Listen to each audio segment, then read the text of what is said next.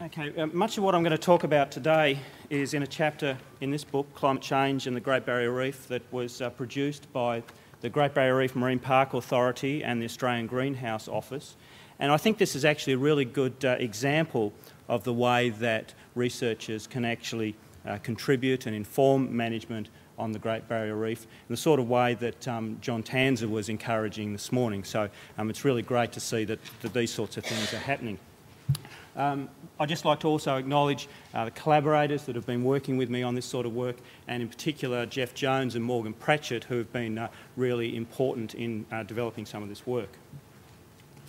Okay, we've all seen these plots now. We saw a few of them yesterday, and we know that greenhouse gas concentrations in the atmosphere are increasing dramatically. They've increased over the last 250 years, and they're now at the highest levels that they've been for over 1,000 years. And what's this mean for the climate? Well, the world is getting warmer. The average surface temperature is probably the highest it's been for the past 1,000 years, and the last decade has been the hottest on instrumental record. Where are we going with climate? Well, that depends largely on what we do about emissions, and in terms of modelling it, there are some uncertainties in modelling the climate, but all the scenarios, even the most optimistic ones, indicate that there are going to be more greenhouse gases in the atmosphere and that we're heading into a warmer world. The projected climate by 2100, as we heard Janice tell us yesterday, is that the global surface temperature will be increased by about 2 to 4 degrees Celsius. It could be up to 6 degrees Celsius if we really don't get serious about CO2 emissions. Sea surface temperature will increase by 1 to 3 degrees Celsius. There will be tropical storms will be stronger. There will be more extremes in droughts and floods. Sea level is going to go up by about half to a metre, and possibly more if we get melting of the, or definitely more if we get melting of the ice caps. And ocean pH will decrease by 0.4 to 0.5 of a unit. Now, coral reefs are often regarded as bellwethers of climate change because corals are very sensitive to small increases in temperature that can induce coral bleaching. And as a result, there's been a lot of research focused on the impact of climate change on corals and coral communities, but there's been less attention on the impacts of climate change on other organisms that are associated with coral reefs. And so we conducted an assessment of the likely impacts of climate change on fishes of the Great Barrier Reef, and we identified some really key issues. One of the most important ones is habitat degradation. There are possible effects on individual performance, population dynamics, life histories, range distributions, and there are also issues about acclimation and adaptation, and I'm going to run through those today. We know that increasing temperature will cause more mass coral bleaching, that reduced calcification as a result of ocean acidification, and stronger storms are all going to work towards reducing the coral cover that we see on reefs. There'll be less coral there, and there'll be a shift in the community composition of those corals that are remaining towards resilient species. For example, we're likely to lose a lot of the highly branching acroporid and fossilopterid corals that form a lot of the structure of the reefs. They're highly susceptible to bleaching in favour of, say, some of the Porites species, the more massive type morphologies. We estimated that around about 9% of the fishes on the GBR are coral dependent. And these are fishes that depend on coral at some stage in their life, either for food or for habitat. They must have it. And these species will be directly affected by declining coral, lose their food or their habitat. Those fish populations are going to decline. And this is supported by a meta-analysis that Morgan Pratchett and others did just recently that showed, wherever we get significant declines in coral cover, we see substantial declines in these coral-dependent fishes. The numbers of species of coral-dependent species varies between the families, but three of the most important ones are the butterfly fishes, the damselfishes and the gobies. Now, Jeff talked about this work this morning, and so I'm just going to go over it very quickly, but in a really important study up in PNG, Jeff Jones and others demonstrated that it's not just these coral-dependent fishes that may suffer if habitat declines, and they found that 75% of the species declined in abundance of fish species declined in abundance following a serious decline in coral populations, and 50% of the species, oops, sorry about that, doing that again, 50% of the species declined by 50% or more, and they attributed most of this to the fact that about 65% of these fishes actually preferentially settle in or near live coral. So when they come back out of the plankton and come back down to the reef, they like to be near live coral. So it really suggests that having a healthy coral reef is really important for the replenishment of these reef fish populations. We also know that fish communities often are positively associated. The number and types of fishes can be associated with the structure of the reef. So we have more species and more individuals on reefs that have high structural complexity. And things such as bleaching, acidification and stronger storms are all going to work to actually reduce the structural complexity of reefs. So we can expect a further loss of fish diversity and abundance as a result of this loss of structural complexity. Of course, fish and coral communities can recover from disturbance, and they do over cycles of 10 or so years. The problem is that if we're getting more frequent disturbances as a result of climate change, and that these are coming more frequently, that the populations will not have time to recover before the next one hits, and they're just getting knocked down time and time again. So in terms of habitat degradation, the consequences will depend on the frequency and the magnitude of disturbances, but we can expect a few things. Fewer species in local communities as a result of loss of some of these coral-dependent species. Lower population sizes as perhaps a generality as a result of loss of settlement habitat and shelter. And there'll probably be a change in the types of communities away from those containing lots of these specialist species towards more generalist species such as generalist planktivores and rubble dwellers. Now, climate change can also affect the individual performance of fishes, and we know that temperature affects things such as the physiological condition, the developmental rate, the growth and behaviour of fishes, particularly in the larval and juvenile stages. And this is actually a good opportunity just to remind you that most reef fishes have a pelagic larval phase. These little larvae stay out in the plankton for some weeks or possibly months. When they get big enough, they come back, they recruit to the juvenile population on the reef, they grow up, and then they reproduce at some stage, and the larvae go back out. So we have this life cycle that includes a pelagic phase. And we know that the developmental rate of eggs and larvae of fishes approximately triples for every 10 degrees Celsius. So if we're going to have a 1 to 3 degrees Celsius increase in water temperature, we can imagine that there will be effects on the performance of these little larvae, and we might see things such as accelerated larval development, faster growth, and enhanced reef-seeking ability. And in fact, there is in general which might in general lead to a shortening of the pelagic larval phase, a shortening of the time that these larvae are out in the plankton. And in general, there is a fairly good relationship between pelagic larval duration and temperature. This is for a whole range of species, and the tropical ones sit a little bit higher up here on this plot. But the point is there is a relationship between the length of time that the larvae are out there and the temperature of the water. And we could ask, is this a good thing? If these little larvae are spending less time out in the pelagic realm where it's really, there's a lot of predation, it's a very risky environment to be in, would this be good?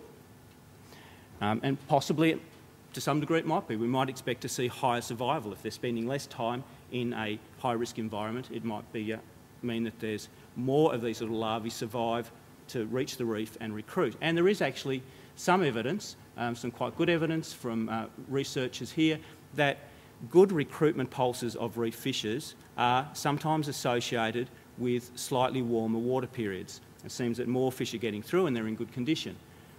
But there's also evidence that it might be more variable. And I think the point here is that fish have to eat more at higher temperatures. So higher temperature means a higher metabolic rate.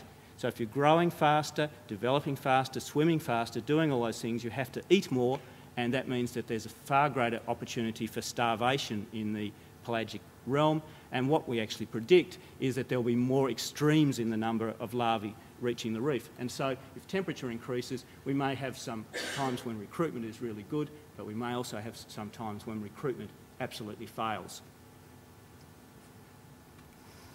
Now, the success of larvae in the plankton is highly dependent on food availability, and on the Great Barrier Reef, the enrichment of nutrients, or the supply of nutrients that is available for the plankton to produce the food that these little fish need, is often strongly associated with events such as storms. And these resuspend nutrients from the sediments, they bring nutrients in floodwaters, and they help with upwelling. And what we tend to see is that when we have these sorts of events occurring, we get short, efficient food chains with lots of these crustaceans, little copepods and things that the fish love to eat, the little larval fish like to eat. But if we have increasing temperatures, and in periods when we don't have these types of events, what we get is a very long, inefficient food chain with stuff that is not much use for the fish to eat. And so once again, if we think that we're going to have more extreme events, more extreme flood events, droughts, those sorts of things, we're going to get more extremes in planktonic productivity and, once again, more variation in larval survivorship and recruitment of reef fish populations. Going to the other end of the life cycle, so moving away from these little fish out in the plankton to when they're first produced, so what the adults are doing, we know that the reproductive range for fishes is actually quite narrow. It's much narrower than the range of temperatures that they can actually survive in and deal with, but they only reproduce over a small range of temperatures, and this was demonstrated quite nicely by Ben Ruttenberg using this little fish here, the Galapagos Island damselfish, where he found that reproductive output of the fish was maximised about 24 degrees, but it fell off very rapidly at both higher and lower temperatures. So if temperature is going to increase, we might expect a few things. First of all, the breeding season of some fishes is actually cued by temperature. So we might expect that there'll be an earlier onset in breeding of some fishes, a longer breeding season perhaps, and particularly we might end up with a bimodal breeding season if the maximum summer temperature starts to exceed the optimum for them. And of course, if temperature gets too high, then we could get actually complete reproductive failure.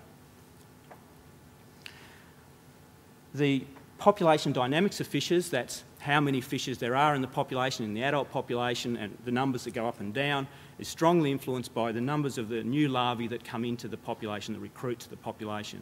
So if we're going to see changes in reproduction, larval development and survival, we might expect that there will be more variable recruitment and more extreme recruitment events, and that these will flow through to mean that there will be greater fluctuations in adult population size. A real concern would be if we got to a stage where there was a mismatch between the timing of reproduction, it was being triggered by temperature, for example, reproduction started at one stage, but the best time for the larval food, for the productivity out in the plankton, there was a mismatch between when reproduction was happening and when the larvae was actually being put out there, and that would be a serious concern. We know that life histories can be correlated with temperature. Ross Robertson and Howard Choate and others have shown us that in some species, the population, the life histories of populations in warmer water generally tend to have these sorts of traits, that they have smaller maximum size, shorter longevity and earlier maturation. So if temperatures are going to increase on the Great Barrier Reef, we might expect that in local populations we'll see the life history traits in those populations move in that direction, that they might have smaller size, longevity and maturation. We also know that there's a lot of variation in life history traits of fishes over relatively small scales, just for example between the inshore and the offshore Great Barrier Reef. So it's hard to know whether these changes in life history traits will be significant compared to the existing spatial variation, but they may not be. But nevertheless, there is at least some reason for consideration of these life history traits and changes when setting things such as quotas and size limits for fishes under a changed climate in the future. Range shifts are a very common signal for climate change, and they're almost certainly going to occur on the Great Barrier Reef as a result of climate change. One thing we know for fishes in particular is that many of these fish have large ranges that extend already way up into the equatorial regions where it's warmer already than it is on the GBR. So this suggests that probably most fishes on the Great Barrier Reef are not living close to their upper thermal limits. They can cope with a slightly warmer temperature. We identified over 90 species of fish on the GBR, and there's probably a lot more than this, that have ranges that are currently restricted or they're most common in the northern GBR. And we don't think that we're going to see lots of shifts at the top of these ranges because, like I said, they already extend way up towards the equator. But we would expect that we may, at least in some of these species, see expansions of their ranges in the southern GBR. Probably more interestingly, we identified at least 30 species that have ranges that are restricted to the southern GBR. And we would expect that the northern distributions of some of these species will contract as temperature increases. And for some of these species, they're confined to coral reefs. As we've heard, coral reefs aren't going to migrate south, and so they're going to have smaller distributions in the future, and this could actually increase their risk of extinction from other stresses. There are some fishery species that can be impacted, and a very good example is Lathrinus miniatus, the red-throat emperor. It's a very popular eating fish. It's both in the commercial fishery and the recreational fishery, and this one only occurs, or is most abundant, south of 18 degrees south. And we would expect that that would start to shift slightly south as temperature increases, and therefore fishing effort might also shift south with this species. Also, there are a bunch of pelagic species whose seasonal migrations are influenced by both water temperature and the availability of bait fish, and temperature and ocean currents are likely to change the seasonal migration patterns of some of these pelagic species. One thing we really need to start to think about in this whole debate is acclimation and adaptation. And as I said to you before, is that we know that many of the fishes on the Great Barrier Reef have populations that already extend into the equator. So this suggests that there is some potential for acclimation to increase temperature. Some of these populations are already living at higher temperatures than we're predicting will occur on the southern Great Barrier Reef. So there's potential for that. There's also potential for adaptation, genetic adaptation, by gene flow from low latitude populations. And there's also potential for local adaptation, but this will be influenced by the generation time of the organism, how long it lives and how long it is till it gets its babies out there, and the ability to spread favourable genotypes. So those that do well in higher temperatures or something like that, how we can spread those, how quickly those genes get spread around. Now, some of the little fishes, like some of these gobies and some of the wrasses, seem to only live about a year or perhaps 2 years on average. So there is considerable potential for local adaptation. There can be a lot of generations between now and 2100. But in some other fishes, they live a lot longer, and their generation times are also considerably shorter, and so there's much less potential for local adaptation in those species. And we should really be thinking about that there are quite a few fishes on the GBR that are long-lived and may have relatively short generation times. Relatively long generation times, sorry. Another really important issue is the one about habitat fragmentation.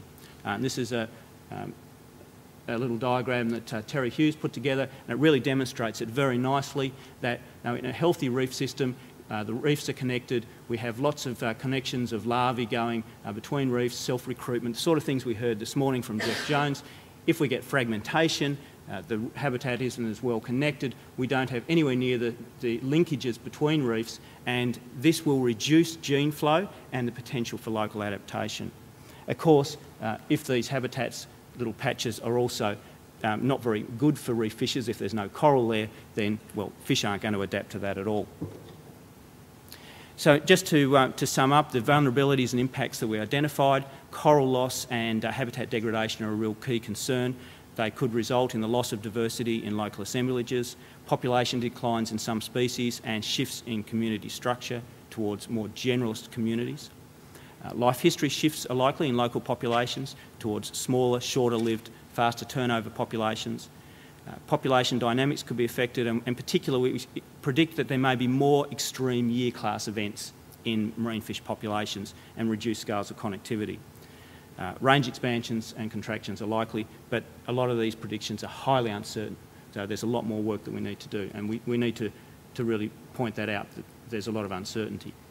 In terms of what we can do about that, we need to recognise that most of the fishes on the GBR are not actually commercially exploited, or they're not exploited. And you know, they're really important. People want to come and see them. We heard about the importance of tourism this morning from an economic standpoint. So habitat protection is one of the really most important key things we can do. Enhancing the reef resilience by maintaining water quality, limiting disturbances and other stresses.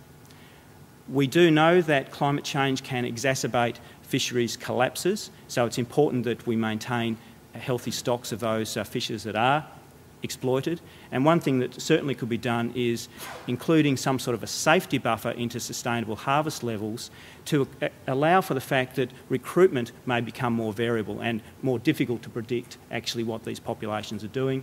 And the big one that everyone has been talking about, and that I just want to reiterate, is that we need to get really serious about reducing greenhouse gas emissions. There are a bunch of things we really need to know quite soon. We're working on some of these things at JCU, such as a lot more data on the effects of the physical environment on the function and behaviour of reef fishes. We need to know a lot more about productivity on the GBR, how that's influenced by storm events and those sorts of things. We need a lot more information on oceanography and research on acclimation and adaptation.